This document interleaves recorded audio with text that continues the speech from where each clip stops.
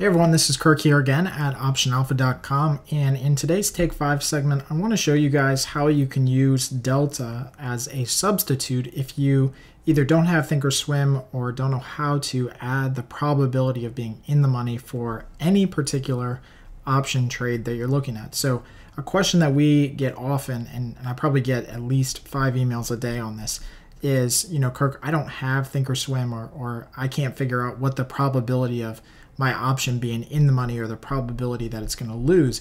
So in this video, I want to show you how you can use a delta as a pretty rough substitute. Now, it's not going to be exact. It's not going to be as detailed as the actual statistic, but delta is a great tool to use so that it kind of gives you a good kind of comparing apples to apples in a sense if you don't have or again can't load the probability of being in the money. So in this example, we're going to look at Apple stock. It's just a really good example because it's highly traded, lots of activity in the options.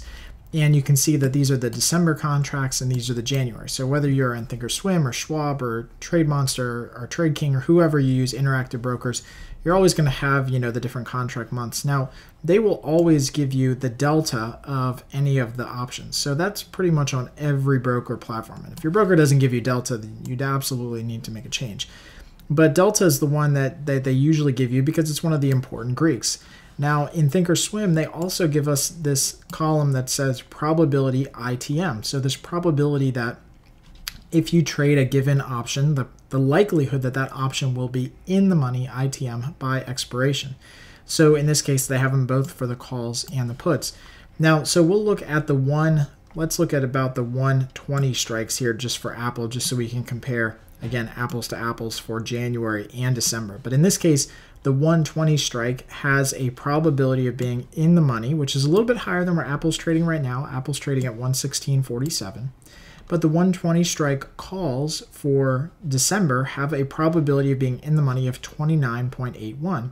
So what that means is that there's a 29.81, or basically a 30% chance that Apple trades above and closes above 120 by December expiration, which is 30 days out. Now we can then use delta as an approximate probability because you can see the delta of those options is 0.32.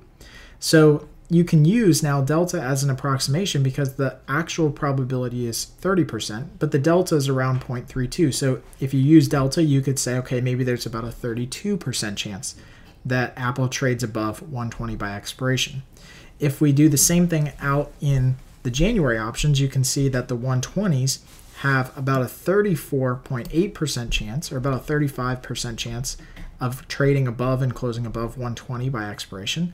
And you can see that the delta is a little bit higher as well. Out here, it's about 38.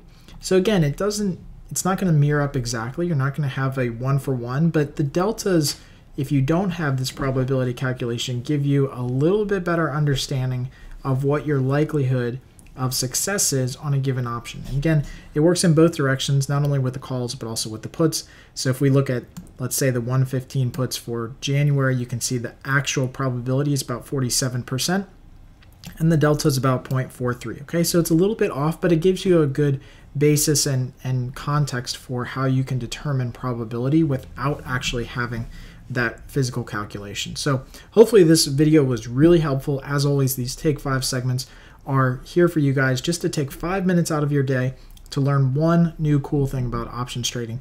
And as always, if you have any comments or questions, please leave them right below in the email and comment box, and happy trading.